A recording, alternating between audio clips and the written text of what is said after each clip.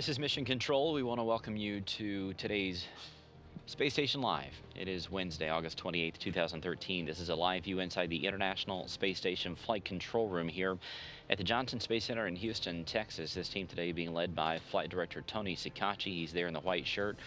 Sitting to his right, but on your screen to the left is Serena Anand. She is the Capcom today. She'll be the one talking to the crew up in space. Expedition 36 currently on board, including on the far left there, Alexander Mazurkin. There in the center of the screen, Pavel Vinogradov, as well as Chris Cassidy back there at the back. On the right half of your screen is Karen Nyberg on the far right. Fyodor Yurchikhin there in the center of the screen, and then Luca Parmitano there at the back standing beside Chris Cassidy. The crew is spending the day working throughout the entire complex on a variety of different robotics experiments and also some routine maintenance. Robonaut is out today. Chris Cassidy spent some time earlier this morning setting up Robonaut, and as you can see, Robonaut there flexing his hands and his fingers being put through the paces by the ground teams here in Houston. These checkout procedures of this robot have been continuing for the past several months, and this week will be no different. Robonaut's got a few different tasks in front of him, including manipulating his task board. This is basically a big project board that he can move switches and try different things. He can also move his arms around, flex them, make sure that everything is up and running as expected as these checkouts on this big robot continue on board the space station. Cassidy also busy today setting up what's known as the frost freezer.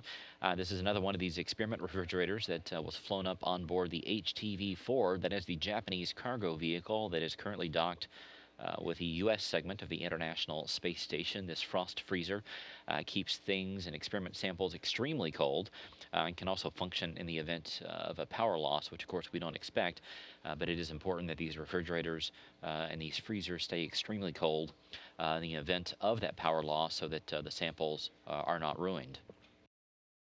Luca Parmitano working on the BioLab. This is one of the racks that is inside the Columbus laboratory, the European laboratory on board the space station. This BioLab is a big rack that is used for different experiments like microorganisms, cells, tissue cultures, and even small plants. But there's a microscope on that that has some microcassettes that are used for data and other items that are gathered as the crew uses that microscope and the ground teams watch along. But it's not functioning as expected, so he's doing some repair work on it as the ground teams there in the Columbus Control Center watch along as he completes that. Karen Nyberg is doing some surface sampling. This happens from time to time aboard the space station. They do some swabbing, making sure that everything is as expected on the station surfaces and the parts that the crew members touch.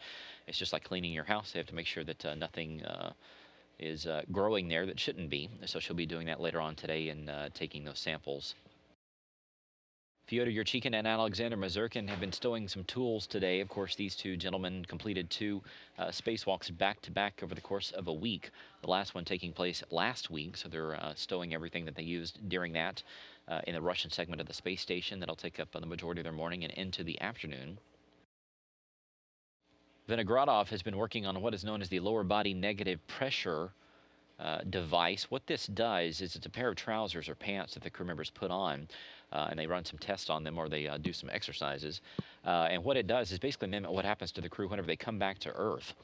The crew members' bodies are not used to being on Earth since they're up there for about 6 months. So what these LBNP pants do is basically draw the blood away from the head to sort of recondition them to get ready to come back to Earth and also to find out how they react to that. So he'll do that later on this afternoon.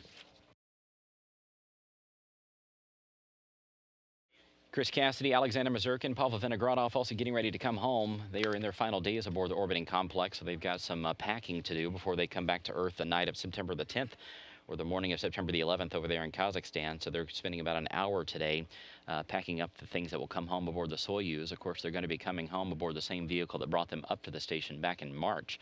So everything coming to a close for these three gentlemen.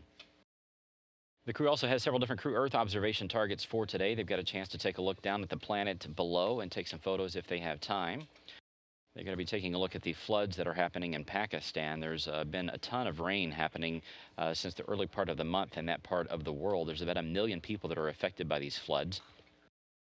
But these floods have destroyed more than 10,000 homes. So if they have a chance to take some photos of that area, they will do that as they pass overhead. They also have a chance to on this next pass, if you take a look at the orbit there, take some photos of the Mississippi River Delta. As you know, the Mississippi River flows with quite a bit of force down into the Gulf of Mexico, and all the sediment that comes out of that river has been deposited into the Gulf of Mexico over eons. And all that sediment has actually advanced the coastline by up to 50 miles over the past 5,000 years, which sounds like a long time, but it really isn't in terms of advancing that coastline. So if they have a chance to take a photo of that, they will.